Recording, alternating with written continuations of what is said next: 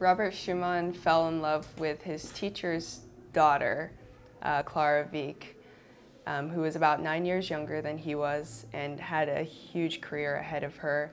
She was one of the most accomplished young pianists in Europe, perhaps in the world. And at one point, her father made it very clear to both of them that they were not going to have a future together. And heartbroken, he moved to Vienna, where he tried to make a name for himself and establish his own career. It was a miserable time for him, and during that time he composed a number of pieces that I feel directly reflected the way in which he missed Clara and her presence. I know he had no ways of contacting her during that period, so perhaps his music was one way in which he could express his love to her because he knew that she would be able to play the pieces that he composed.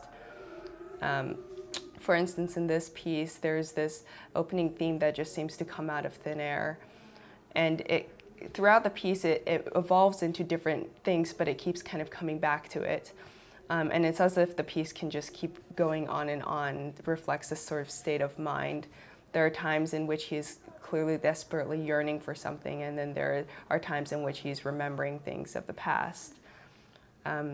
To spoil the story, he does eventually move back to Leipzig, and they do get married and have one of the most famous and really important musical marriages of I would say, classical music history.